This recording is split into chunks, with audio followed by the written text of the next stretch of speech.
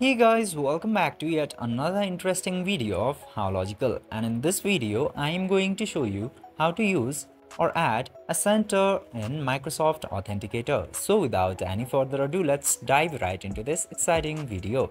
Now, in order to use Microsoft Authenticator app for Accenture, you just simply have to open your Authenticator app first. Then after that, you just simply have to unlock your Authenticator application, and after that tap into this plus button in top right.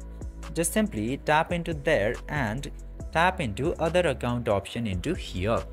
Now after tapping into this option, you can scan the QR code by going into 2FA verification section in Accenture, or you can use the code manually from here.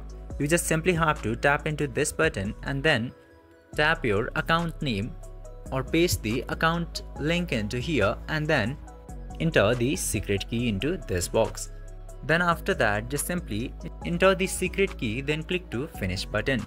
Then after that, your Accenture will successfully be added to Microsoft Authenticator.